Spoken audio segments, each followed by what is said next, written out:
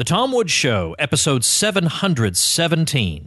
Prepare to set fire to the index card of allowable opinion. Your daily dose of liberty education starts here. The Tom Woods Show. If you're a homeschooling parent and you're tired of running yourself ragged, then check out the self-taught Ron Paul curriculum. And check it out through my special link where you get 3 free bonuses totaling $160. My special link? ronpaulhomeschool.com. Hello, everybody. Tom Woods here. I'm telling you, this episode is going to help you win debates. It's going to help you when you're cornered and the inevitable question comes up, what about Sweden? What about Denmark? And so on and so forth. Well, today we're joined by Nima Sanandaji, who is author of the brand new book released just this week, Debunking Utopia, Exposing the Myth of Nordic Socialism. You can find it linked on our show notes page, tomwoods.com/717. Nima, welcome to the show. Thank you. Thank you very much. Before we get started on the details of your argument, tell us something about your own background, because I think that is relevant to your story. Yeah, so my background, I'm a Kurdish Iranian, and I came with my family to Sweden as a child. And like many immigrants, when we came to Sweden, we were trapped in welfare dependency. So although my father and mother had successful jobs in Iran, they became dependent on the welfare state in Sweden. And so we grew up in a, marginalized welfare state family, welfare supported family. Later, I got a PhD, and I've been working on public policy issues. I've written more than 100 public policy reports and around 20 books, mostly about the situation in Sweden, Nordics, and other parts of Northern Europe. So that's my background. And I'm the president of the European Center for Entrepreneurship and Policy Reform. All right. Okay. Very good. Very good. So you have an interesting and unique both outsider and insider kind of perspective on Sweden, and you bring that to bear in your study here. Now, you begin with what I've talked about on the show quite a bit, which is maybe the comic book version of the Nordic economic system that we have in the United States, whereby they have high taxes. It's portrayed to an American audience anyway as a socialist system, extremely heavy public sector, and it's had nothing but good results for everybody. So if you want income equality, social mobility, economic prosperity, and all kinds of public sector benefits, then you should adopt this model. That's the mainstream view certainly the mainstream left view, which means it's the view that's imposed on everybody around here. At what point, as you were getting older and getting to understand your surroundings better, did you realize that there's something wrong with that way of thinking about Sweden in particular? You know what? I mean, the reason I wrote Debunking Utopia, Exposing the Myth of Nordic Socialism is that the Nordic countries are often used as a main argument by the left for why socialism, democratic socialism, big welfare state should be introduced. Now, you ask, when did I realize there was flaws in the systems? I realized this as a child because I was shocked by my experience of seeing people, immigrants, who were otherwise, well-educated, who'd had top jobs in their home countries, all of them become dependent on welfare support. And I could see that the welfare state was creating social poverty. Instead of helping people, too much welfare was actually harming them. And the funny thing is that the myth of Nordic socialism working, it doesn't exist in Nordic countries. In the Nordic countries, they don't believe socialism works. The Danish prime minister recently gave a speech at Harvard University, and he said, stop calling Denmark a socialist economy. We're a market economy. And they are. If you look at the index of economic freedom, Denmark has the same economic freedom score as the United States. Now, what this means is their score is dragged down by having high taxes and generous welfare systems. But in every other measure of economic freedom, Denmark is much more of a capitalist country than the United States because they have much less government involvement in their economies. And if you read my book, Debunking Utopia, I explain this is the Nordic success story. For a long time, for much of their modern history, They've had very free market-oriented economic policy. And perhaps the best example is the Great Depression, because while United States really struggled with the Great Depression, you had this New Deal, socialism, the Nordic countries had laissez-faire economic freedom, they didn't have government involvement, and they actually were super successful in creating jobs and getting growth back on track after depression. So the story of Nordic countries is very much about the success of economic freedom. Let's talk about those high taxes. You have a chapter in there in Debunking Utopia on taxes alone, and in part trying to figure out how it's possible that these governments could get away with the tax levels that they've had. And you note that some of the taxes are concealed from the public. So if you were to go to people in some of these countries and say, how can you tolerate paying X% of your income in taxes every year, they would be baffled that you would even say that, because their view is that they're paying about 1/3 of their income in taxes, but it's much higher. How is that the case? Oh yeah, and this is a big important question. I know maybe your listeners are thinking, why are these guys talking about Nordic countries? I mean, who cares? But this is very important. Why is it that the left in America has not been able to introduce very high taxes, while the left in Denmark has been able to? Why is it that while Hillary Clinton, Bill Clinton, Barack Obama, Bernie Sanders would like to see the same high taxes as in the Nordics in America, they're not succeeding in doing so? The most important reason is hidden taxation. The Social Democrats in Sweden, Denmark, Norway, Finland were not able to introduce high taxes until they started hiding the true tax burden. And last year, I did a very big survey in Sweden where we asked people, what is a total tax? Add up all the taxes on a normal person. How high is that tax? And many people think that a tax is below 30%, the total tax burden, whereas the true total tax burden in Sweden is 52%, even on people with low and medium incomes. So much of the tax burden is hidden. And around the world, the countries which have high taxes are those which have successfully hidden them. And the thing you should be very concerned about is that the American left is trying to slowly hide the tax burden. And really, Obamacare is one of those steps, because Obamacare is a way of actually creating kind of tax-funded public healthcare without calling it a tax. I'm looking at very early on in your book, you give a couple of statistics relating to life expectancy. And to me, this reveals the slippery way the left has tried to use these countries as a bludgeon with which to beat market economies. They'll say things like, well, look at these countries have longer life expectancies than we have in the United States, so that goes to show that their social and economic system is superior. But you puncture that quite effectively just with a couple of simple observations. Yeah, I mean, if you want to argue against your liberal friend and you happen to buy the book, you can just look up the statistics. Because in America, a very common argument is, look at Denmark. They have the highest tax in the world.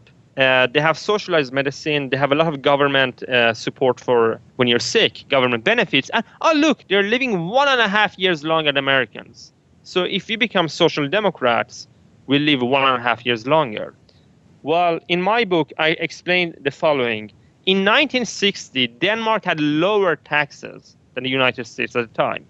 They had very, small government.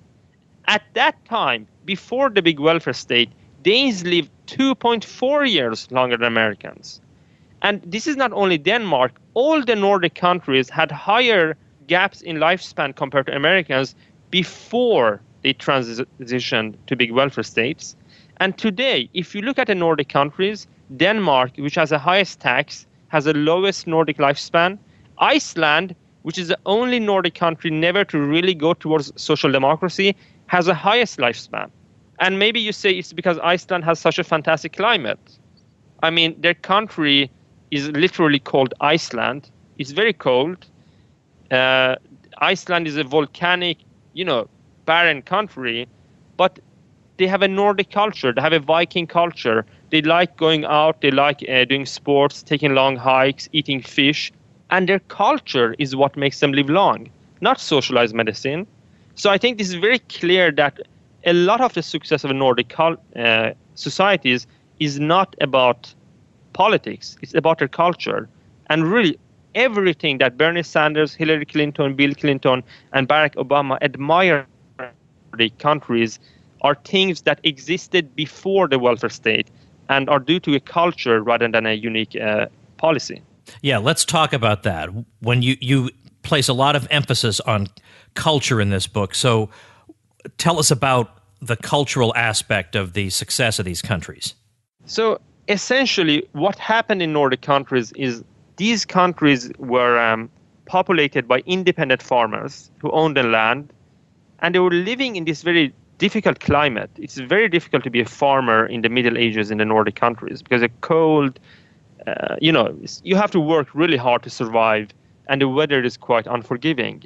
And what happened is that these Protestant people developed unique working ethics, unique responsibility ethics, unique ethics about helping your neighbors, and a lot of trust in strangers. They would cooperate together. And what happened once free market systems were introduced in the Nordics, for a long period they had free markets, very limited government, combined with these Nordic super norms. And the Nordic people thrived. They became super successful. And what I think the Bernie Sanders supporters or even the Hillary Clinton supporters would be shocked if they knew is that all the good aspects about Nordic countries like income equality, long lifespans, low child mortality, low poverty, all of this evolved before big government. And they evolved because the cultural traits of hard work, individual responsibility. So I think understanding Nordic success really makes you understand the limits of what government can do. Because the social success of the countries admired most by the left in the US, by the left globally, is not about politics, it's about culture. Well, I think one way of trying to verify this theory would be to do something that you do in the book, which is to look at people who live in Sweden and then people who move from Sweden to the United States and see, do they carry these different characteristics with them? And do they have success here in the United States? And maybe we can learn something from that. In other words, comparing apples with apples. So talk about that. What have been the experiences, for example, of Swedish Americans? Yeah, so you should know that a large portion of the Nordic populations migrated to the United States. And there are more Nordic Americans than there are people in any individual Nordic country. So it's a big group, I think like 12 million. And I look at the Nordic American population, and you should know that it was mainly the poor people who migrated from Sweden to America. Not the wealthy ones, but those who didn't own anything, who didn't have any land. So you might expect them to be less successful than their cousins in the Nordics. But what I find is that the Nordic Americans have 50% higher level of prosperity in terms of incomes than their cousins in the Nordics, which is a huge difference. And maybe you say, okay, we know free market capitalism in the US is better at creating economic prosperity. But what I also find is if you look at social metrics, Nordic Americans are much, much more successful than their cousins in the Nordics. Their unemployment levels is almost half of that than their cousins in the Nordics. Their high school dropout rates is much, much, much lower. And shockingly, I really think Bernie Sanders would be shocked if he knew this, the poverty levels of Nordic Americans is much, much lower than the poverty levels of their cousins in Nordic countries. And I show this to be true, for Swedish Americans, Finnish Americans, Danish Americans, and Norwegian Americans. So it would seem that the American system, once you compare apples with apples, is not only much better at creating wealth, it is also better at creating social good. And this is completely in line with my other observation that Nordic countries' social and economic success was more pronounced before they had big welfare states. You have a chapter on where the American dream really comes to life, and it builds on some of the points that you've been making just here. I think it was in the Huffington Post where there was a snarky article saying something along the lines of, do you want to pursue the American dream? Then move to Finland.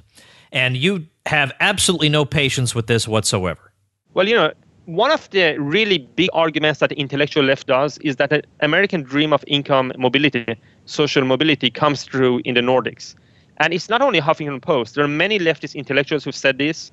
Bill Clinton, one of his main points in the book Back to Work, was that the American dream comes through in the Nordic countries. So this is one of the big drivers for the American left. They say we should introduce democratic socialism because that will fulfill the American dream. And in my book, I show that no, absolutely no, the American dream of income mobility and health mobility and education mobility seems to be much more alive in the US than the Nordics.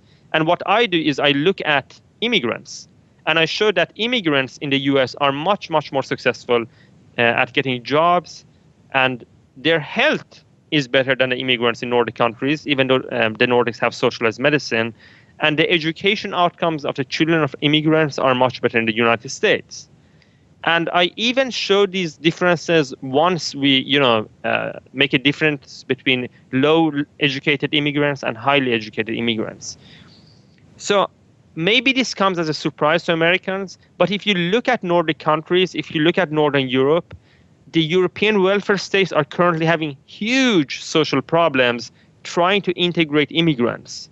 We've got ghettos, we've got fighting, we've got crime, we've got stones being thrown at the police, we've got cars being set on fire, we've got young people joining ISIS, moving to Syria and Iraq to be radical fighters, terrorism.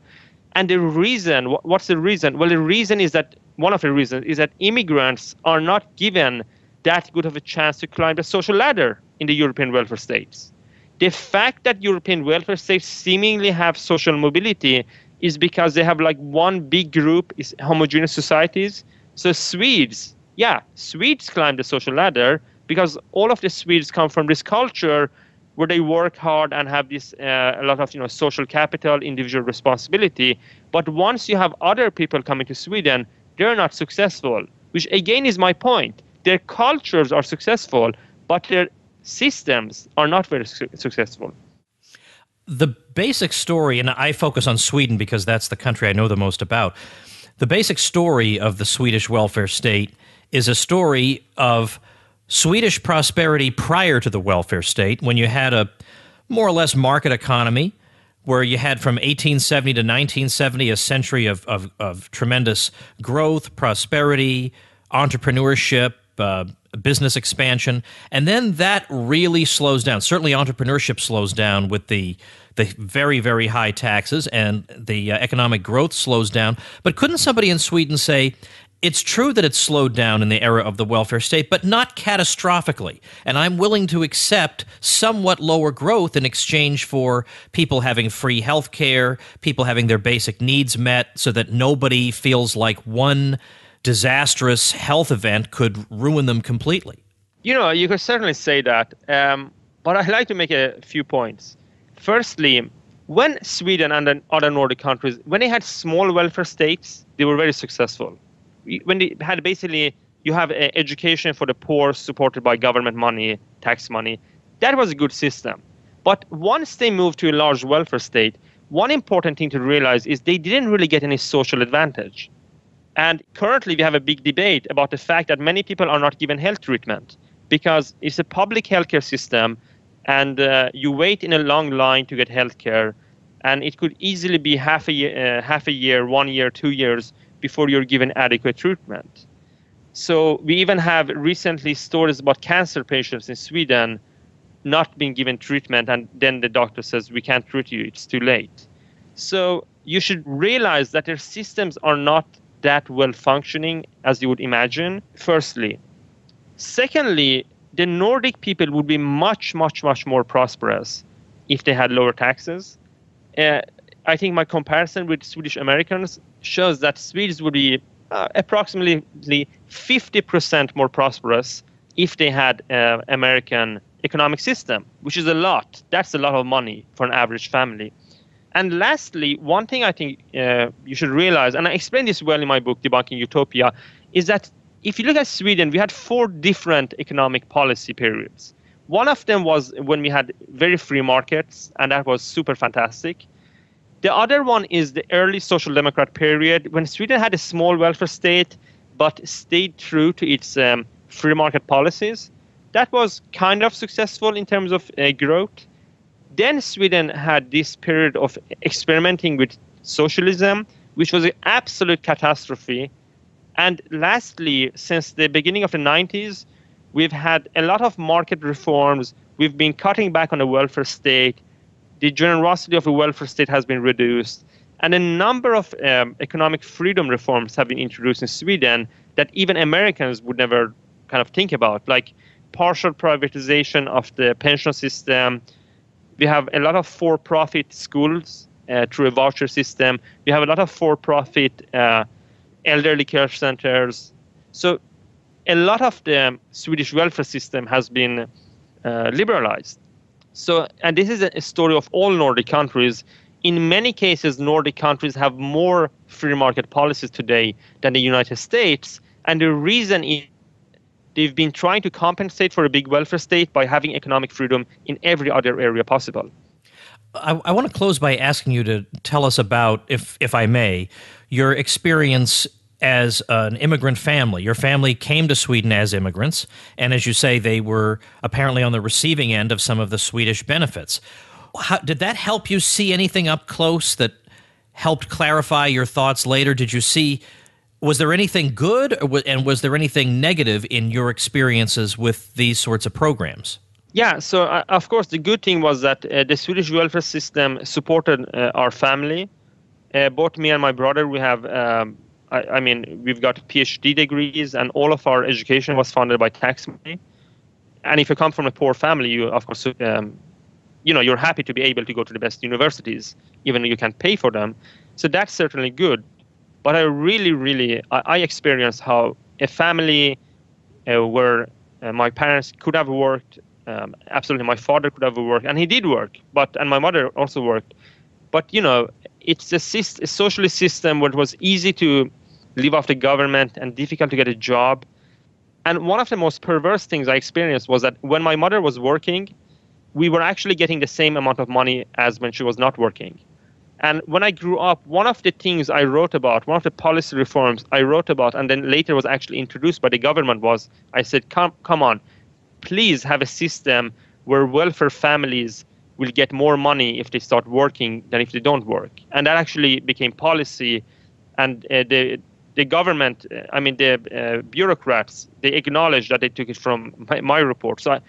But Sweden used to have that system, and it was terrible because you would see how otherwise middle-class families would become welfare-dependent families, and it changed their mentality. And it changed the mentality that they were transferring to the children. And I think if you're interested in policies, if you're interested in how society works, one of the reasons maybe you'd like to read Debunking Utopia is I explain with a lot of detailed research that yes, too much welfare actually hurts the poor. This is not just an argument. We know this. By looking at the Nordic countries, we know certainly that too much welfare actually hurts the poor. It traps them in dependency. And that's what was family experience. And that is one of the main reasons why there's so much social unrest in the European welfare states. It's one of the reasons why you have cars burning, you've got police attacked in Paris, in Stockholm, in Gothenburg, in many of the cities in the European welfare states, is that large groups of people, mostly of immigrant origin, are trapped in government dependency. And then you have, the parents' generation is trapped in government dependency, their children's generation is trapped in government dependency, and it just continues. So absolutely, having some can really help people who from marginalized families, but having too much generous welfare actually is bad even for the poor. Well, the book is Debunking Utopia, Exposing the Myth of Nordic Socialism, linking to it on today's show notes page, tomwoods.com/717. Nima, thanks so much for your time, and best of luck with your media tour here in the U.S. Thank you very much.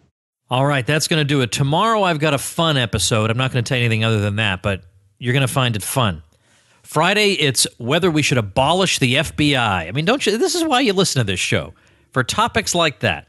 But I also want to mention, of course, you know that I'm hosting a cruise with Bob Murphy aboard the Liberty of the Seas. I'd love to say we planned it that way, that it happened to be Liberty of the Seas, but we're too inept to plan something like that. Of Royal Caribbean, this October 2016 is going to be a ton of fun. We got all kinds of fun things planned for you guys when you get there. So it's just going to be a blast. Got to check it out at ContraCruise.com. And if you don't listen to the Contra Krugman podcast, you won't know our joke. But the idea is, in the podcast, we try to engage in the most awkward segues into promotions of the cruise. So somehow the topic of nuclear weapons will come up, and Bob will say something like, you know where there won't be nuclear weapons? The Contra Cruise and whatever. So it's one of my favorite things. So the T-shirt we're designing for everybody who joins us on the cruise, on the back of it, we're going to say, you know where you won't have to explain this T-shirt. I mean, it's just going to be great. So if you have any desire to spend a week with Bob Murphy and me, well, after getting your head examined, go sign up for the Contra Cruise at ContraCruise.com. Thanks for listening. See you tomorrow.